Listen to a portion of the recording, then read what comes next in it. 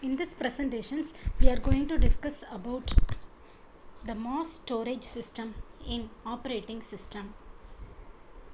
The objectives are to describe the physical structures of secondary storage device and its effectiveness and the use of the devices, and to explain the performance characteristic of mass storage devices.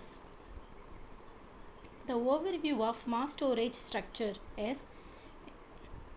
it's a magnetic disk. It provides a bulk of secondary storage of modern computers. Drives rotate at 60 to 250 times per second. So the transfer rate is rate at which the data flow between drive and computer.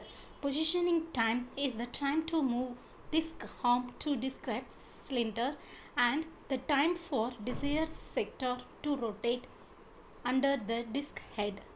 The head crash results from disk head making contact with the disk structure. So the disk can be removable. So the disk attached to computer via the input output buses. The buses vary including EIDE and ATA, SHA and USB, fiber channel, SOC, SES, fiber. Moving head disk mechanisms. So here the center spindle is rotated. So here it has 3 platers. Each plater has the track. So each track has a number of sector. So the read-write operations are performed by the arm in the disk, where the disk hard disk have the plater range is 85 inch to 14. So commonly 3.5 inches, 2.5 inches and 1.8 inches are used. Range from 30 GB to 3 TB per drive. So the performance, the transfer rate is 6 GB per second. The effective transfer rate is 1 GB per second. The seek time from 3 milliseconds to 12 milliseconds.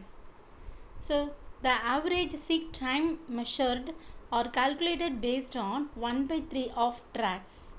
So latency based on spindle speed, that's in 0.1, that's in 60 per RPA. The average latency is 1/2 latency. The hard disk performance is measured by the access latency. The access latency is calculated by the formula of average access time, that is equal to average seek time plus average latency. The average I/O time is defined by the average access time plus the amount to transfers, that is a transfer rate, plus the control overhead. So the performance is measured by this effectiveness. So example, to transfer the 4 kilobytes blocks on the 7200 RPM disk with 5 ms average seek time and 1 GB per second is a transfer rate with 0.1 ms controller overhead.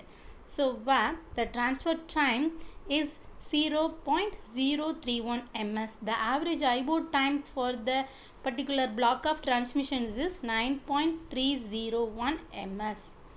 So the structures of the first commercial disk drive. So it can be invented in 1956. It is a model of 350 disk storage system. Then the solid state disk. So it is also the secondary device, SSD. It can hold the large amount of data. So it is a non-volatile memory used like a hard drive. So it can be more reliable than the HDD.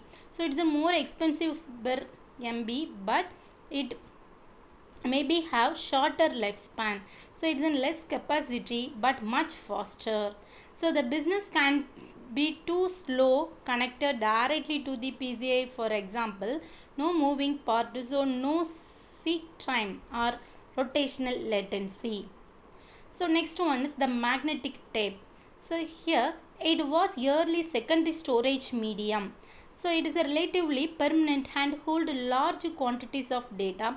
Access time is slow, so the random access is nearer to 1000 times slower than the disk drive.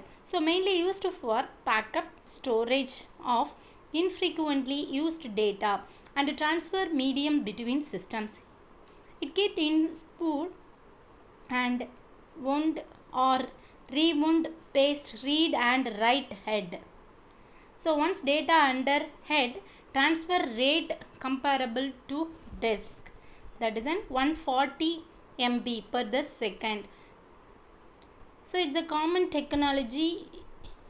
It is LTO. Okay, thank you.